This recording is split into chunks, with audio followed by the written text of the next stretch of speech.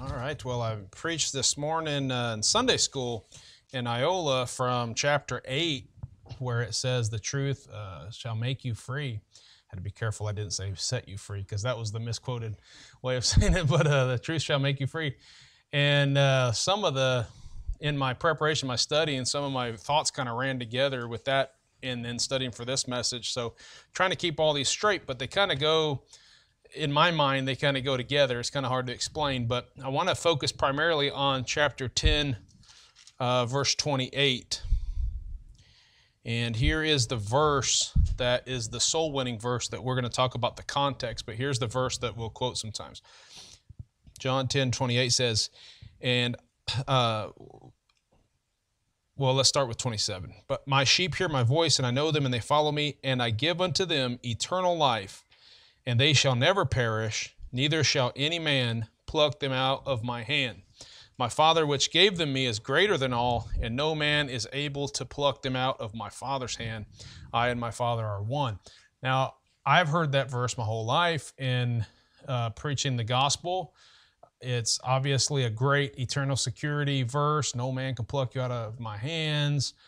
You've probably all heard the illustration, like you're in Jesus's hands, and I've had in children's church, they would always have somebody come up and try to get something out of the preacher's hands, and they can't get the hand open, and they're like, imagine if you're in Jesus's hand. And these are great illustrations, and ultimately the idea of eternal security is definitely in this text, but the purpose of this, and so I don't mind anyone using that out soul winning, but the purpose of this series is to look at the context behind it and kind of get a better understanding of what that verse is.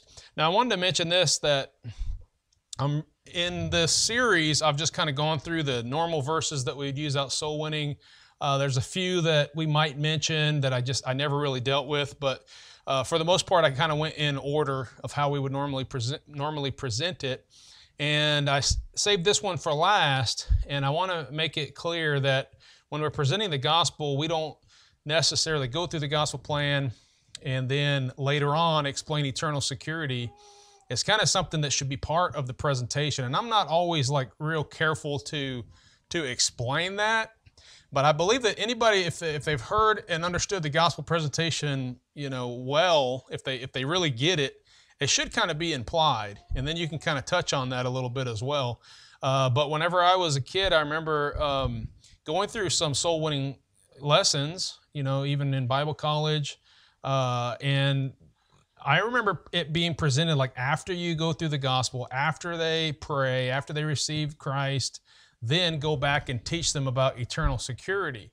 And I kind of feel like I was saying, you kind of ought to have them they should already understand eternal security before they ever pray, because they're understanding that, this is a gift. I'm not doing anything to earn it.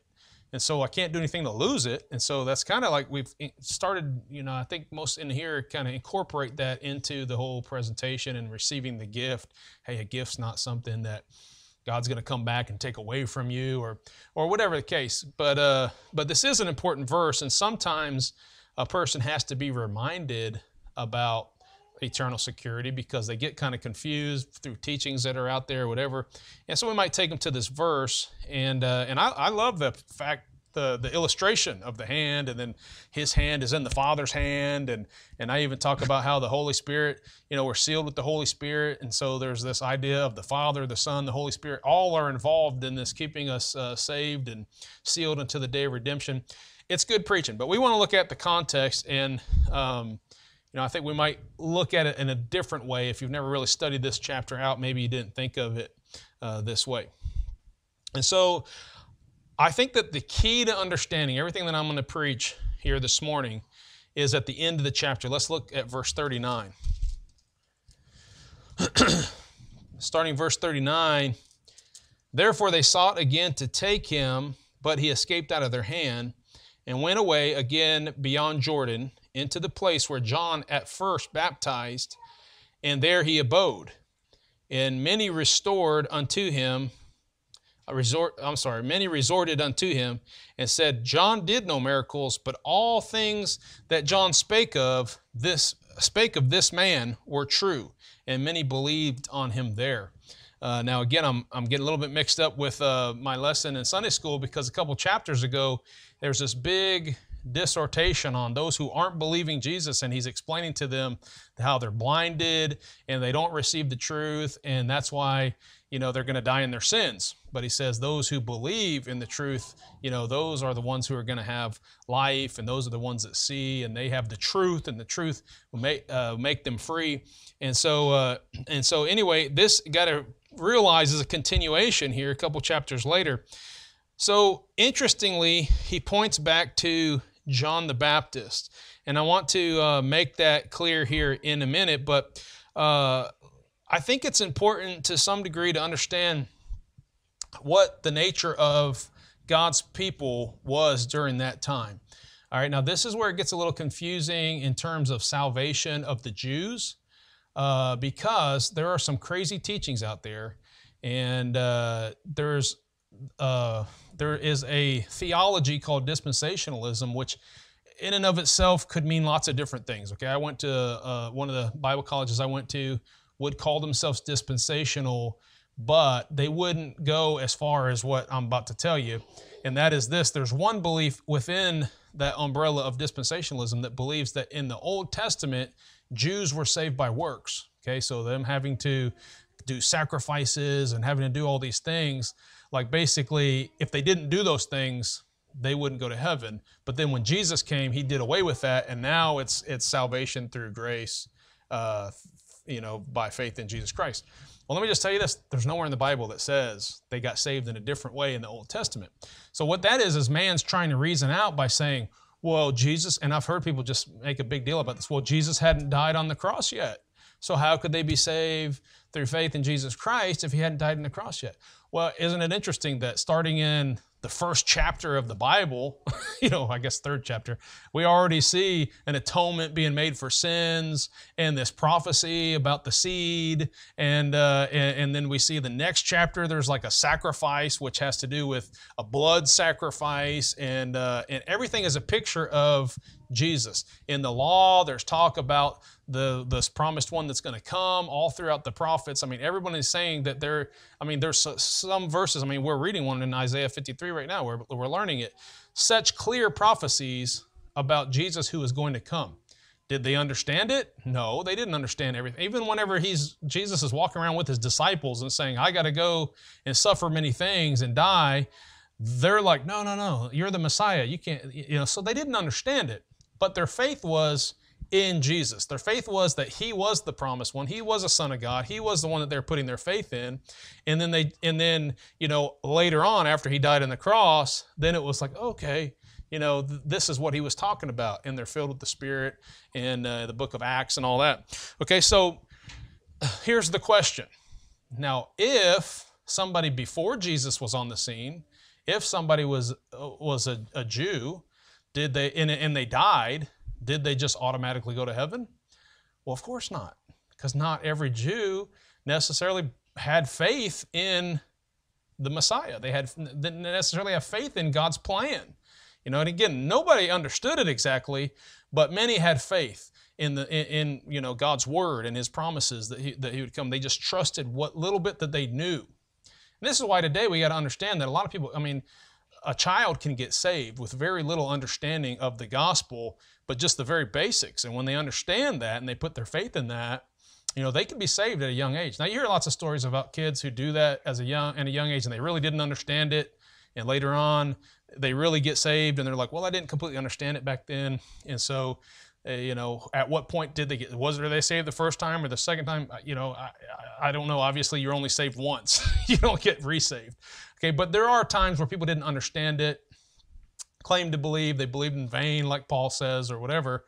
But the faith in God, the faith in God's plan. Now, I understand now you can't just say faith in God or faith in God's word. You're going to have to be more specific. Now it's faith in what the Bible has revealed about Jesus Christ and his death on the cross, burial, resurrection. You're going to have to understand a little bit more now, just like, in this generation where Jesus is literally walking around on earth, there are people, I believe, who are saved who don't even know who he is. and they're still walking around on earth while Jesus is here, but they haven't been introduced to him. They don't know him yet. I believe if they died, as long as they still had faith and they just didn't know, that would be a possibility that if they died, they'd still go to heaven because of their faith. I hope that didn't confuse anybody, but I'm going to try to get a little deeper into this here in a second. But then once introduced, here's the question. So John the Baptist is on the scene and says, hey, behold, the Lamb of God who's taken away the sins of the world. Now, if a Jew said, nah, I don't believe that's him. I do believe in the Messiah, but he's not the one. Now, would they be saved then? Because here's the thing. We got a lot of people today who claim to be Jews who say, oh, I believe in the Messiah, but that guy that came, Jesus Christ, he was an imposter. Are they saved? Absolutely not. Because they rejected Jesus when they heard about that he has already come and that he was the one who died for our sins and all that. They rejected that. Now, it's important to keep that in your mind because a lot of times we interpret everything in the Bible that it's exactly, now everything in the Bible is for us in the sense that we can get something from that and apply it to ourselves in one way or another, but we can't look at every story in the Bible and just read everything that it's going to exactly fit our situation, okay? So I keep on bringing up John the Baptist because we're gonna start by talking about his role in this parable here in a second. All right, so John the Baptist was prophesied in the Old Testament as this voice in the wilderness, okay? And it's one who came to prepare the way of the Lord. Look at Malachi chapter 3:1. Last book of the Old Testament. Malachi 3:1 says, behold, I will send my messenger, and he shall prepare the way before me, and the Lord whom ye seek shall suddenly come to his temple, even the messenger of the covenant whom ye delight in. Behold, he shall come, saith the Lord of hosts. Now back up to Isaiah chapter 40. Isaiah chapter 40 and verse 2 says, speak ye comfortably to Jerusalem, and cry unto her. That's not it. What did I do wrong here? Let me see. Isaiah. What did I do? I hate that. It's in here somewhere. About preparing the way. I know it's it. Let me just keep reading. 40 verse 3. Okay, there you go. Sorry, I just had to keep reading. That's what I thought. So, receive of the Lord Lord's hand double for her sins. Verse 3, the voice of him that crieth in the wilderness, prepare ye the way of the Lord, make straight in the desert a highway for our God. I don't know why it is, but when you're preaching and you have one of those moments, it's like everything just turns white and you can't find anything you're looking for. All right, go over to Matthew chapter 3 now. Matthew chapter 3.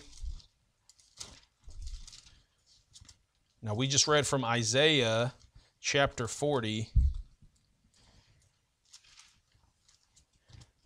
And so you're reading through your Bible, and let's just say, you were able to comprehend everything you read, and you got through Isaiah, and you read that verse, went to Malachi 3, you read that verse, and now you start in the New Testament, the very next book after Malachi. And once you get to Matthew chapter 3, you read verse 3. It says, for this is he that was spoken of by the prophet Isaiah, saying, the voice of one crying in the wilderness, prepare ye the way of the Lord, make his path straight. And this same John had his raiment of camel's hair and leather girding about his loins, and his meat was locusts and wild honey. Then went out to him Jerusalem and all Judea and all the regions round about Jordan, and were baptized of him in Jordan, confessing their sins. Okay? So some had received, during the time of Jesus walking on earth, some had received through John's preaching and through John's baptism, they had received the fact that Jesus was the Christ. Others followed him. Others were flocking to him, watching and waiting to see the miracles and to see what he was going to do and what he was going to preach. And through that, a lot of them came to believe in him. But then there were others who never believed him. This is like the Pharisees and the scribes and lawyers. A lot of them, they had their own belief. And even though they, claim to be religious leaders of God, Jehovah, they had their own beliefs, and so they rejected in their heart. They never received Jesus Christ as their Messiah. So now, as we think about this parable that Jesus is telling all throughout John chapter 10 here, he keeps coming back to this wonderful parable about the sheep. Here are the components of this parable. Okay, you've got the sheepfold.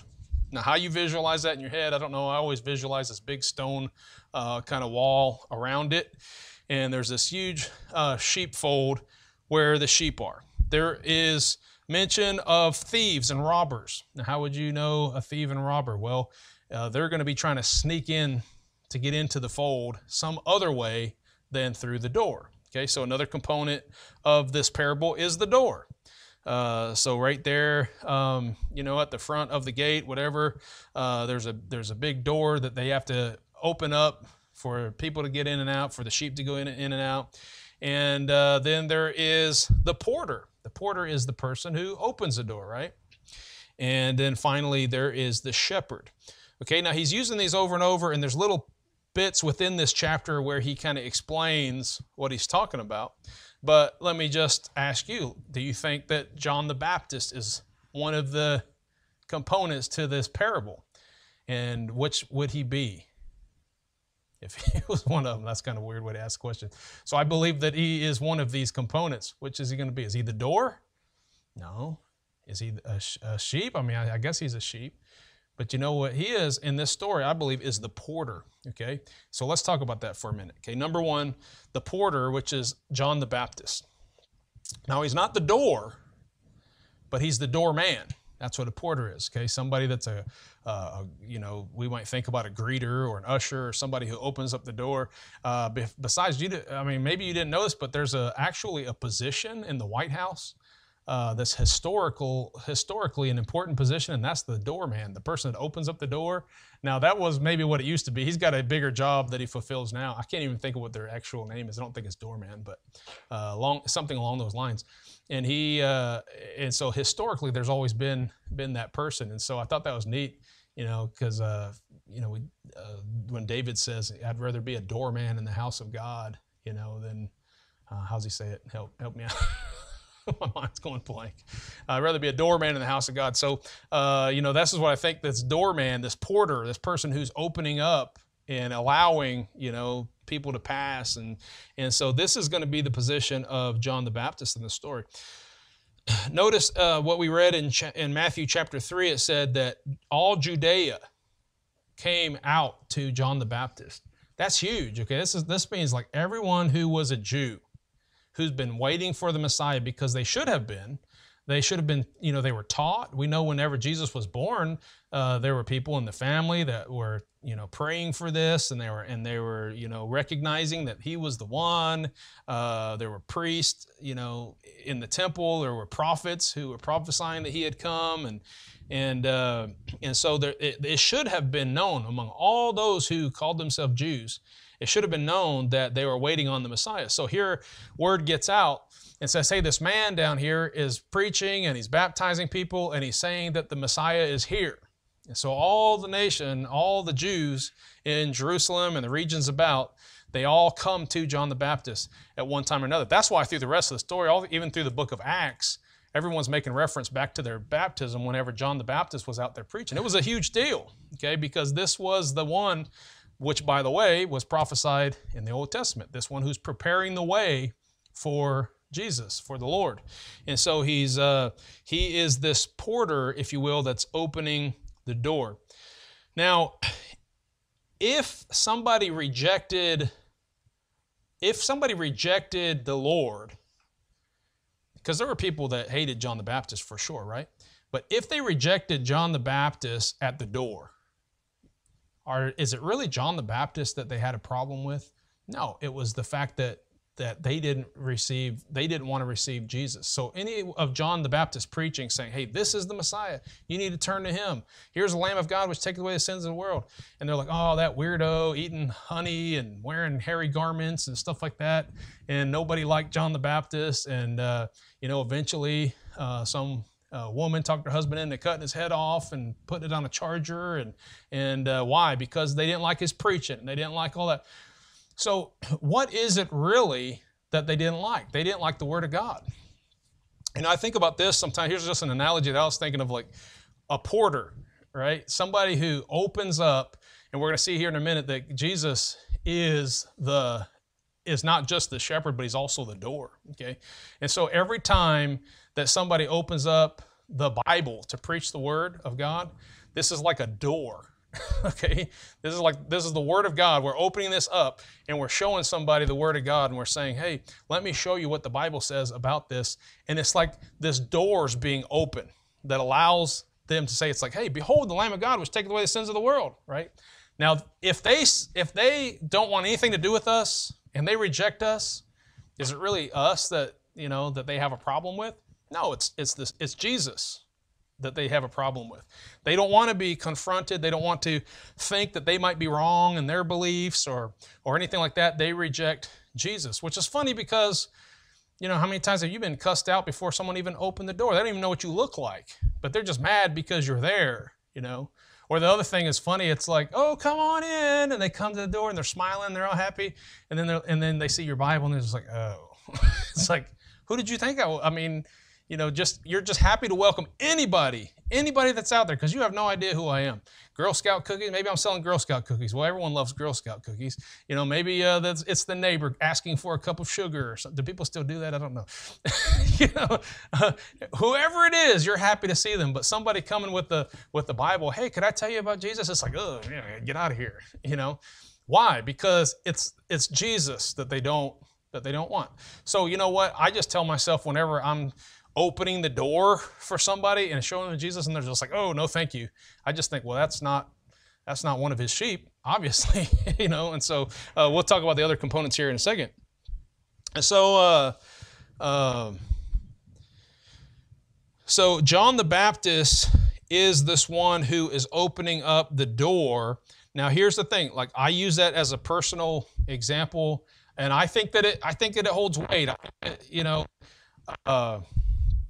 If somebody preaches the gospel to us and they open up the door, if you will, and introduce to us Jesus, I believe that even now, for us in this day, there's something within. I think that everyone's born with a measure of faith enough to receive the gospel. We're all without excuse. It's not like God created somebody with no faith. And it's not their fault that they go to hell because God created them that way. That's a weird belief that is actually out there. But that's not how it works. I think everybody has enough faith. Everyone's born with enough faith to receive Jesus Christ. And then they can reject that to the point where they're just blinded and they're hardened and they're not going to ever receive it. Okay, so I believe I can only talk about my own salvation experience. I don't know how everybody else felt whenever they got saved. But I was a really young kid. I mean, I'm like 7, 8 years old whenever I got saved.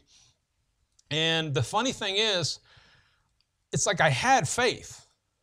Now, theoretically, had I died before I actually called on the Lord, well, obviously I would have went to hell because the Bible says, you got to believe in Jesus Christ and you got to call on the Lord for your salvation. But God knew that I was one of his sheep. Okay, now don't confuse with what I'm saying with Calvinism. Okay, God knew that I hadn't suppressed that faith and that I was looking for the answer. And I know that I can feel that in my heart from the time I was 7 years old, thinking I don't want to die and go to hell, but I just got this feeling that if I died, I would go to hell because I've told lies and I've not always been a good boy. And here I am as a little kid thinking I don't want to die and go to hell.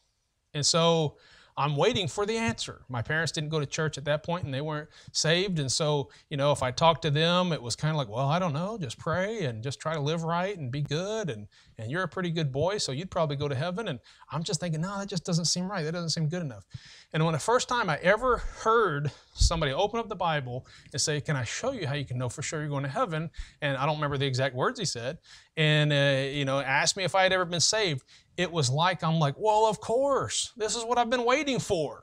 It's like I was introduced to the shepherd and I was like, that's my shepherd, right? And so the only way I can just in my mind just know that, hey, I'm one of his sheep. I had faith. The moment I received that, it's like, now we have this relationship. Now I'm a sheep. Okay. The only difference is with that analogy and this story here is in this story, he's particularly talking about the sheep, the sheepfold of Israel. Okay. And that's a huge deal. This is why Jesus said, first go to the lost sheep of Israel. This is why John the Baptist is preaching and all Judea is coming to him, okay? Because this was primarily kind of letting the Jews know who the religion. Now, Gentiles got saved too when they converted, put their faith in the religion of the God of Israel, okay? And so, but at this time, they had to finally have this this moment where they received Jesus Christ, like this is the one that you've been waiting for. And so it was very important in this the beginning phase, even Jesus, he's like going after the Jews. Remember the time where there's a Gentile comes and he's like, I can't stop what I'm doing and deal with Gentiles. I've got to go after the Jews. Now, of course, Jesus won a lot of Gentiles to the Lord, but this was the mindset. It was like, this is my mission, to go to the lost sheep of Israel. Okay, so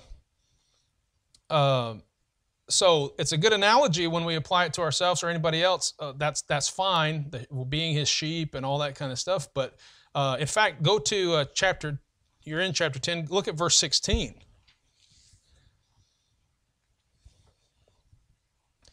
This explains this is like proof of what I'm saying here in case you don't believe me. And other sheep I have, which are not of this fold.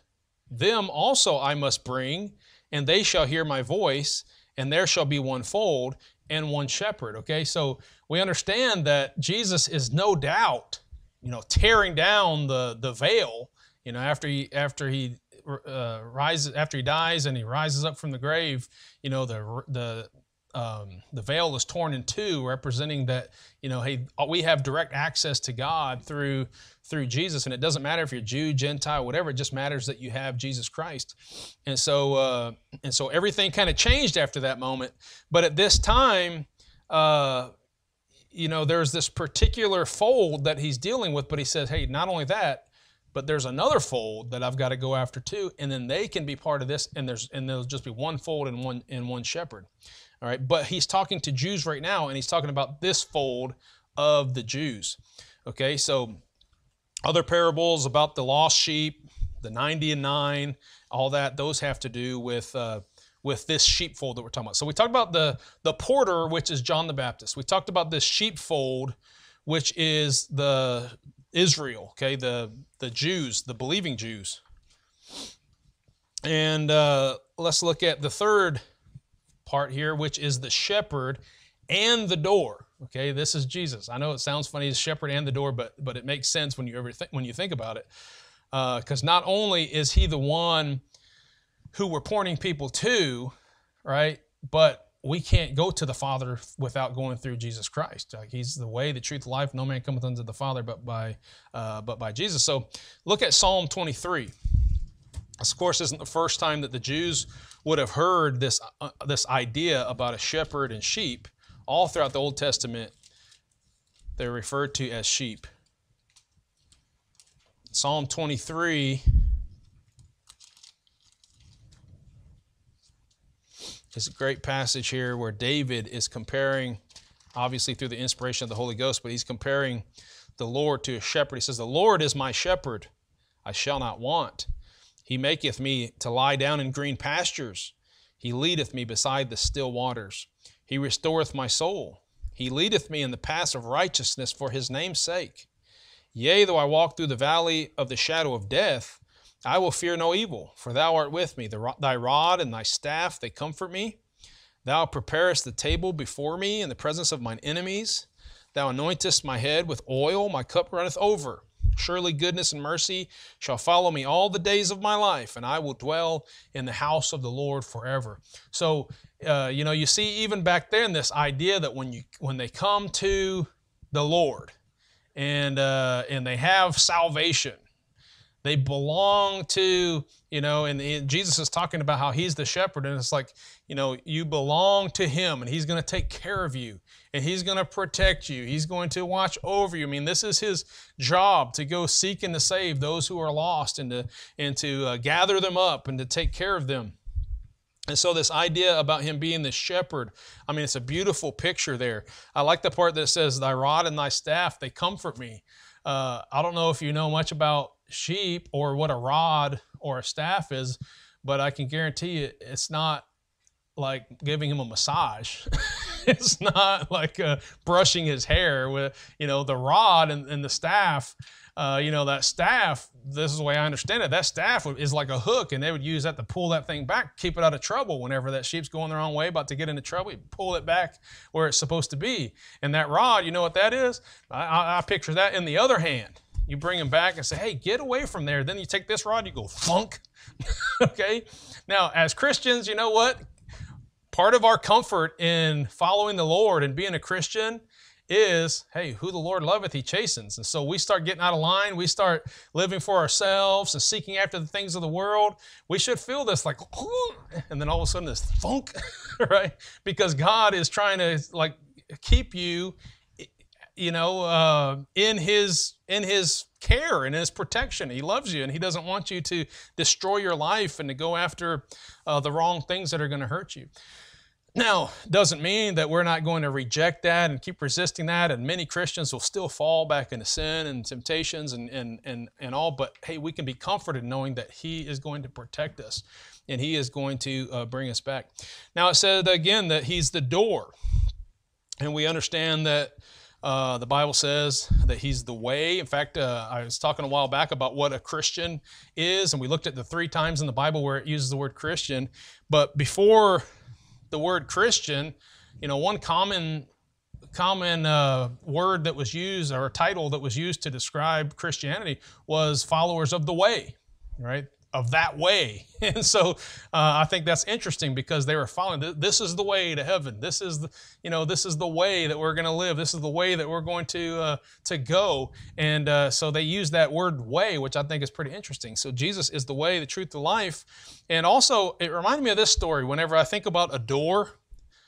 Again, very early on in the Bible, we see this story. Go to Genesis 7. Genesis 7:16. The whole world is corrupt and is violent, and Moses, not Moses, Noah finds favor in God's eyes, and he's going to kind of save some animals, and he's going to save Noah and his family, and then just kind of start all over, and he's going to destroy everything else that's out there. Kind of a picture of God's, it's a true event, don't get me wrong, but it's a picture of God's wrath. Which we can use even to this day. We can use in looking at the tribulation to come. We're going to go through tribulation, and then he's going to save us out of that tribulation while he's pouring out his wrath on the earth, and then we're going to come back down in part of the millennial kingdom. And so there's a lot of great pictures that can be taken from this story. But look at what he says about the ark. What did I say? Chapter 7, verse 16 says, and they that went in, male and female of all flesh, as God had commanded him, and the Lord shut him in. I always think that's so interesting when I'm reading that story. It's like there's this one door, must have been a huge door on the ark. And everybody gets in there, all the animals get in there, they all get on the ark. And I'm thinking, I don't know how the door got sealed. I don't know who shut the door. I don't know how, obviously for animals to walk on, it must have been a pretty big door. I don't know. I don't know how that all worked, but here's what I know. The Bible says that the Lord shut them in. And I believe that's a great picture too, where it's saying, God is the one who opens and shuts doors. God's the one who is going to, seal you whenever you get saved. You can't keep yourself saved. He's going to keep you saved. You didn't get yourself saved. He's the door. He had to provide that salvation. You had to go through him to even get into the fold. Okay, so Jesus is the shepherd and he's the door. Now, then there is the aspect of the thieves and the robbers. All right, let's go back to our text here.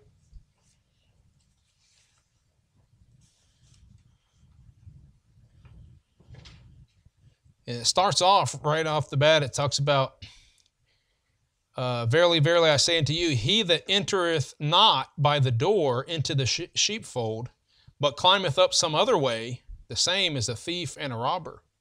But he that entereth in by the door is the shepherd of the sheep.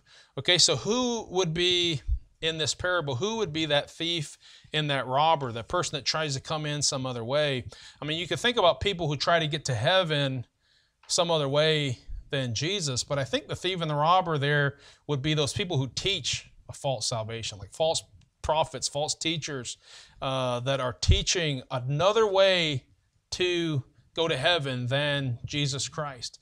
And so when he's confronting these Pharisees, you know, you could think, well, maybe he's talking about every religion that's ever existed before him. But it seems kind of like he's a little bit confronting them, saying, hey, you're teaching that you got to, you know, do good works to get to heaven, or you're teaching all these various things that they had all these weird teachings that they had added to the law of Moses, and they thought you had to keep the law of Moses, all these things to be able to go to heaven. And he's saying, look, I am the way. I'm that door, and I'm the shepherd, and the only way you're going to come to me is through the door. You know, you're not going to be able to get in some other way.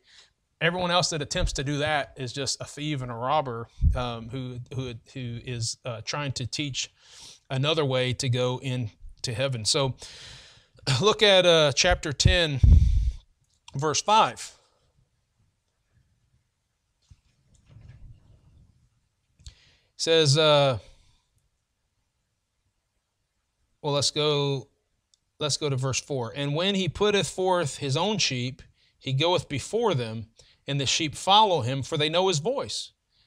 And a stranger will they not follow, but will flee from him, for they know not the voice of strangers.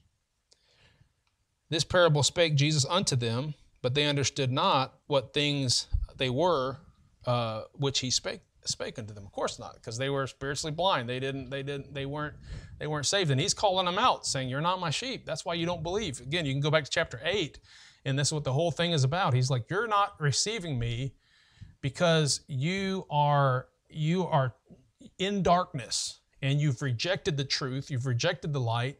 And so therefore, you know, Jesus is like, it's like he's shrugging them off. He's preaching to the multitudes, he's preaching to his disciples, and these Pharisees keep coming and trying to trip him up or ask him these weird questions, and he throws out an answer to them like, hey, you're not even the seed of Abraham, you know, and he goes back and talks. That's how I picture it. Like he keeps turning them off. And then he begins to talk about these, you know, this parable here, and he's like, you guys aren't my sheep.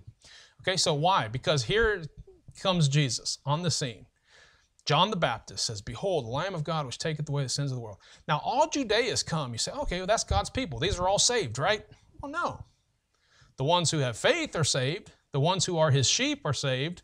But there were certain people who, you know, would have died and gone to hell at that point, okay? They didn't even have to reject Jesus whenever he was pointed out to them, because in their hearts, they already lacked the faith.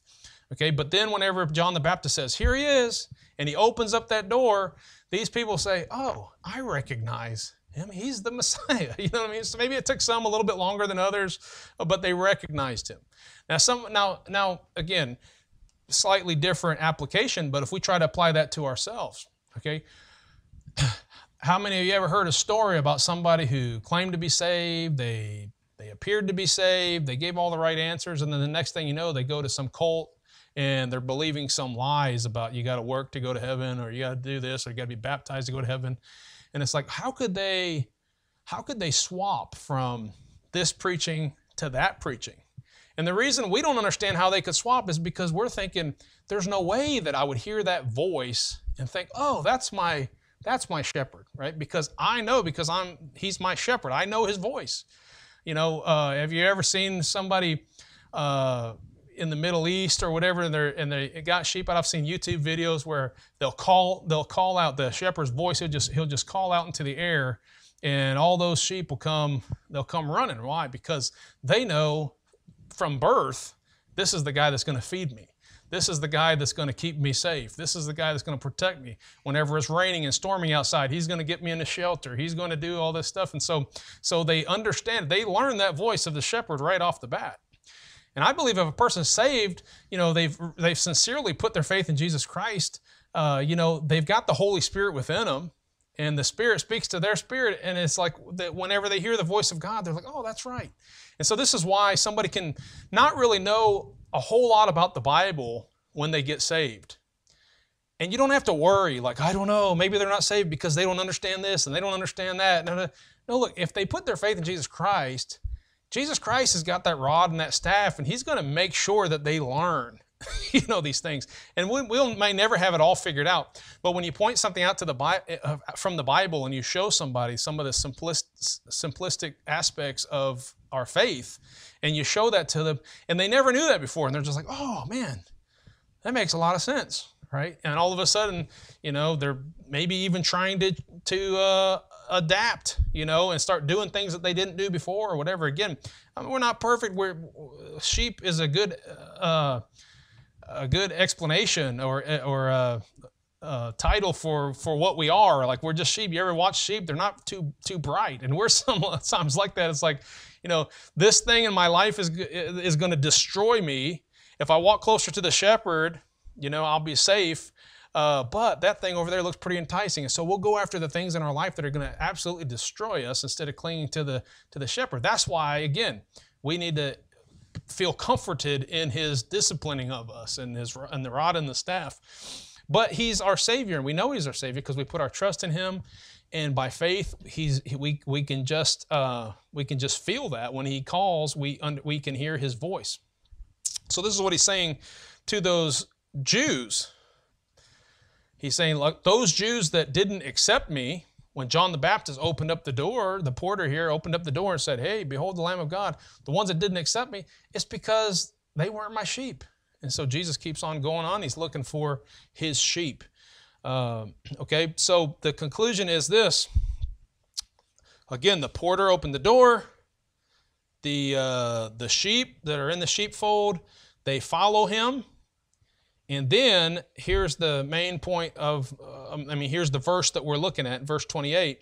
Then the sheep are eternally in His care.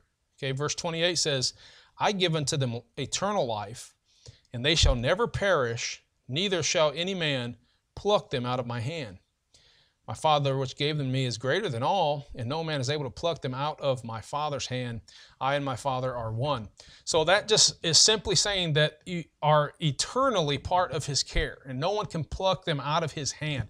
In the Bible, if you look up all the times where it says like you're in His hand or somebody's in hand or whatever, again, it's a great illustration, but it's not really the picture of somebody being in the palm and hey, you can't get them out of there. It still applies, but the idea of being in His hand is just simply like you're in His protection, you're in His care, and nobody can take you out of that care is the overall, that's the way I understand that from comparing Scripture to Scripture.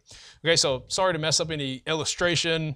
You're fine to use the palm example, but actually because it still has the same idea. It's about removing from His possession. There's no way you can move His.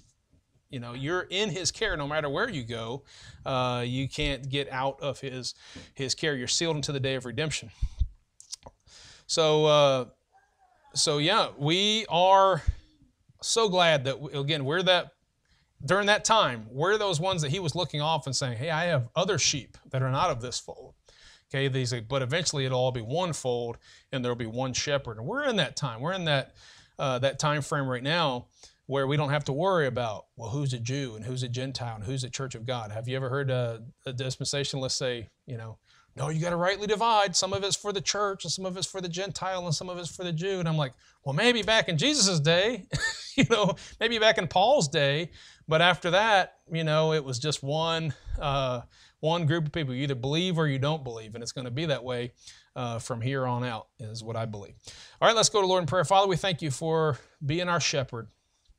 I pray that You'll help us be as like John the Baptist and be porters and open up the door and welcome all people to hear Your word and to be introduced to You and to have an opportunity to put their faith in You. And Lord, I pray when people refuse and they reject You, that we can just go on our merry way and find those next people who might receive You. And Father, I pray that You will help us to walk as good sheep, and know that we need you. We need your discipline in our life when we walk astray. We need your comfort and protection. We can't take care of ourselves in that way. But Lord, I pray that you will guide us and direct us. I pray that you will provide uh, under shepherds in our lives to guide and direct us. And I appreciate the opportunity to be a pastor and to be able to provide that. Lord, it's a daunting task, but I pray, Lord, that you'll use me to draw people to your word and point them to you, and provide some kind of leadership. And Lord, I pray that you will just apply this word to our hearts and to our lives. We thank you for these great verses that we've looked at, that we use soul winning regularly. And I pray that you help us to just understand what your word says and to use it appropriately, Lord. In Jesus' name, amen.